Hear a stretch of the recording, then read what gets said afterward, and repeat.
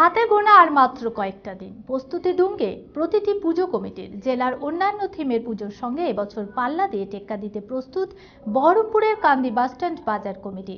এই পুজো এবার পদার্পণ করলো 38তম বছরে। আর এবছর পুজো কমিটির বিশেষ আকর্ষণ হিমাচল প্রদেশের কাংড়া মন্দির। আর দ্বিতীয় উদ্বোধনের দিন থেকে এই পুজো কমিটির পক্ষ থেকে জেলাবাসীর জন্য থাকছে নানান চমক। হাতে গোনা আর মাত্র কয়েকটা দিন, পুজোর কাউন্টডাউন শুরু।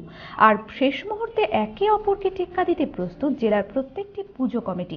আর বেশ কয়েক বছর ধরে মুর্শিদাবাদ জেলার একাধিক পুজো কমিটি একে অপরকে টেক্কা দিতে বেছে নিচ্ছে নতুন নতুন অভাবনীয় থিম। আর এবছর বহরমপুরের কান্দি বাসস্ট্যান্ড বাজার কমিটির 38 বছরের পুজোর থিম হিমাচল প্রদেশের মাসারর রক কাঠকাংড়া মন্দির। অনবদ্য এই থিমের পুজো আর প্যান্ডেল তো থাকছেই, তাছাড়াও পুজো কমিটির পক্ষ থেকে জেলাবাসীর জন্য থাকছে বিভিন্ন চমক।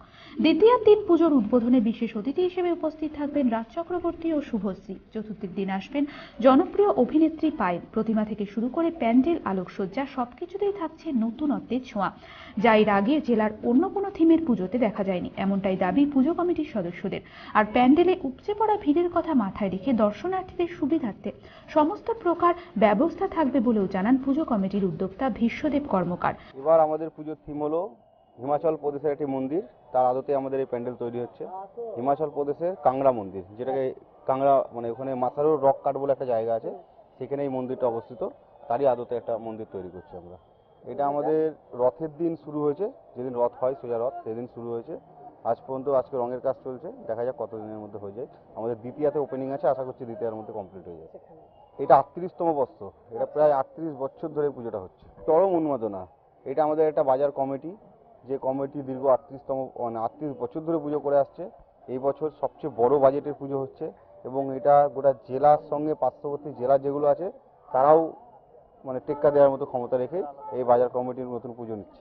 আশা করছি গোটা জেলার তো মানুষ আসবেই, পার্শ্ববর্তী বীরভূম, নদিয়া, এদিকে মালদা আছে, সমস্ত জায়গা থেকে মানুষজন আশা করছি সারা দিকে এখানে আসবে। আমাদের এবছর নতুন কিছু জিনিস আমরা করবো ভেবেছি, যেটা হলো কি যে বাইরে থেকে যারা মানুষজন আসবে, বয়োজ্যেষ্ঠ মানুষ আসবে, তাদের জন্য আমরা এখানে হুইল চেয়ারের ব্যবস্থা করছি। যে অনুষ্ঠানের মাধ্যমে হয়তো বাইরে থেকে কিছু লোকজন আসলে সেখানে বসার ব্যবস্থা থাকবে এবং বাইরে 6টা কাউন্টার করছি, যেখানে ফ্রিতে জল এবং ট্রিটমেন্ট, মেডিকেল মানে ফার্স্ট এড যেটাকে বলছে।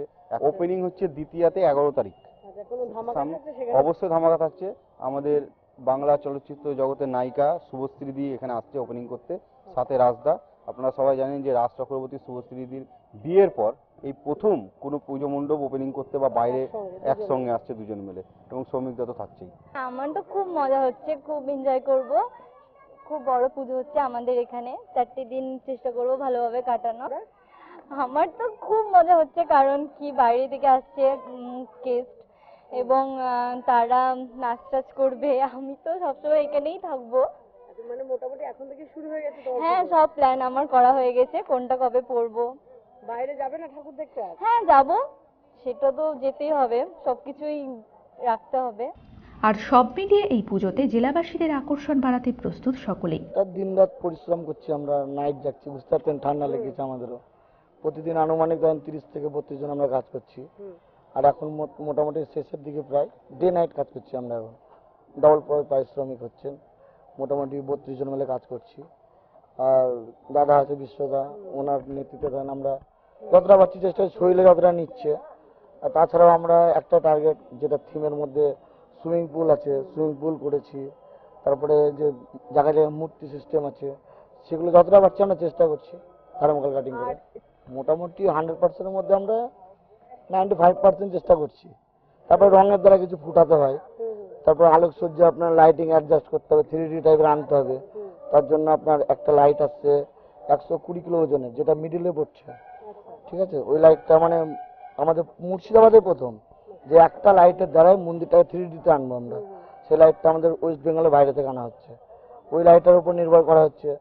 তারপরে আপনার যে কালারে আমাদেরকে ফুটাতে হবে, একবার কালার করছি মিলছে না, আবার মিলাতে হচ্ছে, মানে কালারও আমাদের কষ্ট হচ্ছে। একটা পাথরের একটা থিম, প্রায় 1 মাস হচ্ছে দুর্গা ঠাকুর। হ্যাঁ, এইটা এরকম ভাবে মাটিরই থিম তৈরি হচ্ছে, মানে মাটির সঙ্গেই একটা মায়ের প্রতিমা যেরকম হয়, হ্যাঁ ওই রকম ভাবে এটা তৈরি করা হচ্ছে। কাজ করছি সকাল 8টা থেকে ধরুন রাত্রি 10টা পর্যন্ত। হ্যাঁ, তা তো লাগবেই, মাটির কাজ পরিশ্রমের কাজ, বুঝতে পারছেন।